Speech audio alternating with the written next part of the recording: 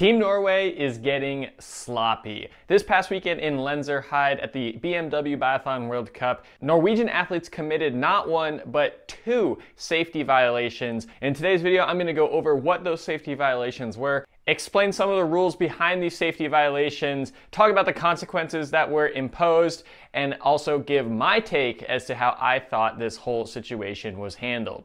How's it going, biathlon fans? My name is Brian Halligan. This is my YouTube channel about biathlon. Hit that subscribe button to help me clean that 5K target, because I'd love to get to 5K subscribers by the end of the year. Now, this past week in Lenzerheide in the men's pursuit, coming into the last shooting stage with Johannes Tingesbo, Sturla Holm Lægreid, and Endre Stroemsheim, Endre ended up dropping his magazine during the reloading process, and his magazine bounced off the mat over the firing line and into the range. Now, Endre thought quick. He took his skis off, got down, picked up his magazine, get back into position, skis on, loaded the magazine, and cleaned his targets, and ultimately ended up coming in second place. Now, at first, this action was highly celebrated for his fast thinking and his ability to overcome this adversity to claim his first silver and his first podium on the World Cup. But when you actually look at it, his actions were very unsafe and broke a fundamental safety rule in biathlon. The edge of the shooting ramp in biathlon is known as the firing line,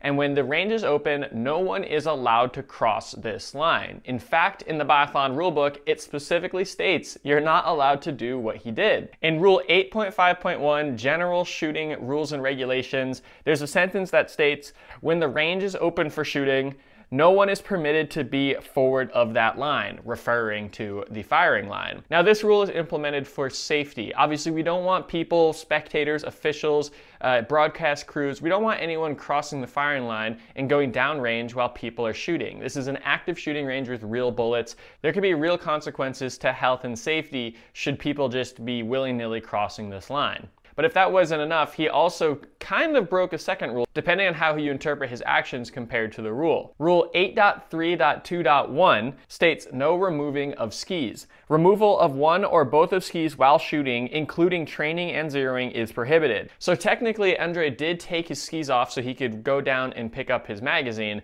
but he did put his skis back on when it came time to shooting. So I'll let the lawyers interpret this rule and determine whether or not his actions actually violated this rule or not. Now, what should have happened? And now this is really important, because with actions like these, it just leaves the door open for people to think that this type of action is okay back at their local club. So what should Endre have done? Well, there's actually even a rule for this that outlines what he should have done should this have happened. In Rule 8.6.1, misfires and lost rounds in magazines. Lost magazines may be replaced by competitors themselves if they are carrying spare rounds or magazines. If they are not carrying spare rounds or magazines, competitors may obtain replacement rounds or magazines from the range official by raising a hand and loudly saying ammunition. So basically you have to get the range official's attention, and they will come over. They'll usually grab the equipment from the coach or off the spare rifle and bring it to you on the range. Then you can load it and continue to shoot.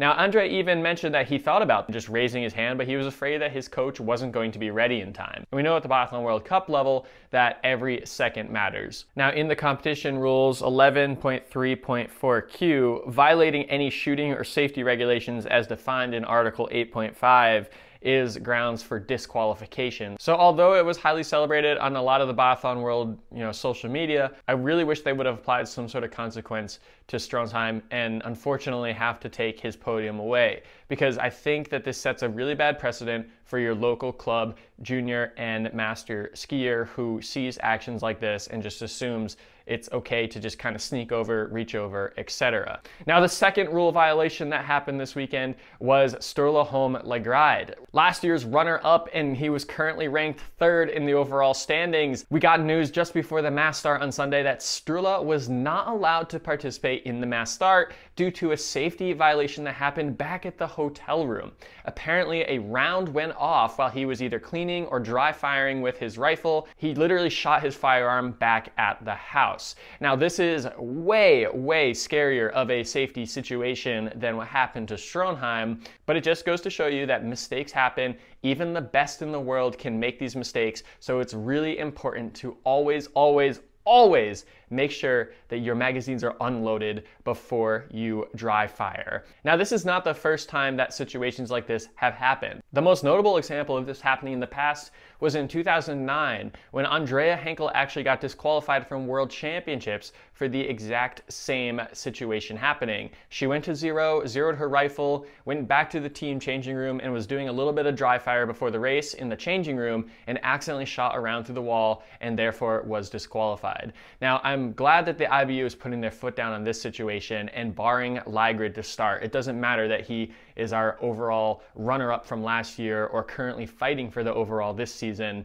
It's really important that we take safety seriously. And when stuff like this happens, it's great that the IBU is implementing some sort of punishment, because while the embarrassment and the guiltiness of having this situation occur is one thing that Sturla is now dealing with, it's another thing that the IBU is making sure that they are putting their foot down and they're showing the biathlon world that this is not okay. Now, back in 2009 when this happened to Henkel, she was back on the start line the next day and was able to participate again. So I totally expect Sturla to be back on the start line when the World Cup reconvenes after the New Year break. But it just goes to show you that you have to be safe. You have to be careful, because these are real firearms. There are real consequences. And thank God no one was injured back at the hotel when this incident happened.